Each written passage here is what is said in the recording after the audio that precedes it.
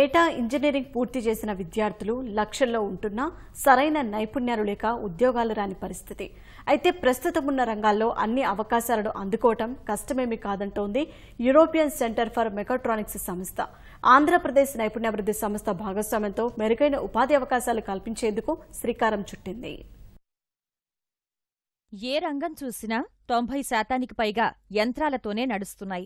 దీనికి కారణం ప్రమాదకర ప్రాంతాల్లో మనుషుల కన్నా యంత్రాలే కీలక పాత్ర పోషిస్తున్నాయి. భవిష్యత్తులో ఈ యంత్రాల స్థానంలో రోబోటిక్స్ పాత్ర మరింత కీలకం కానుంది. అయితే రోబోటిక్స్తో పనిచేయించాలంటే అందులో ప్రోగ్రామింగ్ తప్పనిసరి. ఆ ప్రోగ్రామింగ్తో పాటు విద్యార్థులకు మరిన్ని నైపుణ్యాలను నేర్పించేందుకు ముందుకు వచ్చింది యూరోపియన్ సెంటర్ ఫర్ మెకాట్రానిక్స్ సంస్థ.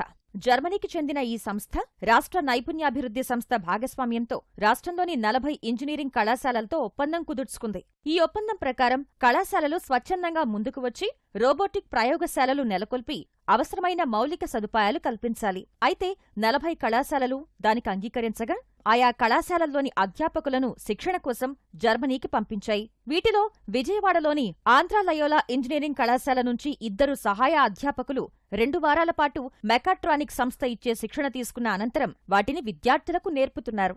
స్టేట్ గవర్నమెంట్ తో మెయిన్ గా యాక్చువల్గా ఒప్పందం కుదుర్చుకున్న విషయం ఏంటంటే రోబోటిక్స్ అండ్ మెకాట్రానిక్స్ యాక్చువల్గా చాలా అద్భుతంగా ముందుకెళ్తున్న తరుణంలో స్కిల్ అండ్ మ్యాన్ పవర్ కూడా దానికి తగ్గట్టుగా చేయాల్సిన అవసరం ఉంది. సో మన దేశానికి మాత్రమే కాకుండా ఇప్పుడు Germany, Europe, Germany, Switzerland, France లాంటి దేశాలు కూడా ఈ మ్యానుఫ్యాక్చరింగ్ రంగాన్ని వేరే థర్డ్ డెవలపింగ్ కంట్రీస్ తీసుకొచ్చే ఉద్దేశంతో అందుకే మా యూరోపియన్ సెంటర్ ఫర్ మెకాట్రానిక్స్ సంస్థ ఇండియాలో ఏదో ఒక స్టేట్ లో we want to create some kind of academic cluster of robotics and manufacturing cluster of robotics. ఈ 2 క్లస్టర్స్ ని చేద్దామన్న ఉద్దేశంతో మేము ఆంధ్రప్రదేశ్ స్కిల్ డెవలప్మెంట్ కార్పొరేషన్ కలవడం జరిగింది.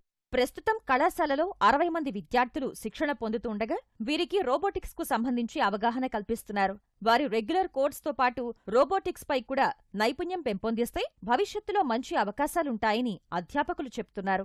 రోబోటిక్స్ ఈ 2 రోబోట్స్ మీద ట్రైనింగ్ కోసమని జర్మనీ పంపించారు. There we train for 2 weeks. After that we came back and we are giving the training to the students. Future లో ఈ రోబోటిక్స్ మీద they will get the more opportunities to get the good job. Not only in India, outside India also they will get the more opportunity. That is the main aim. Students kuda chaala interest ga nerchukuntunnaru. Vallu kuda now recent ga oka international drive kuda jarigindi. Danlo more number of students are selected.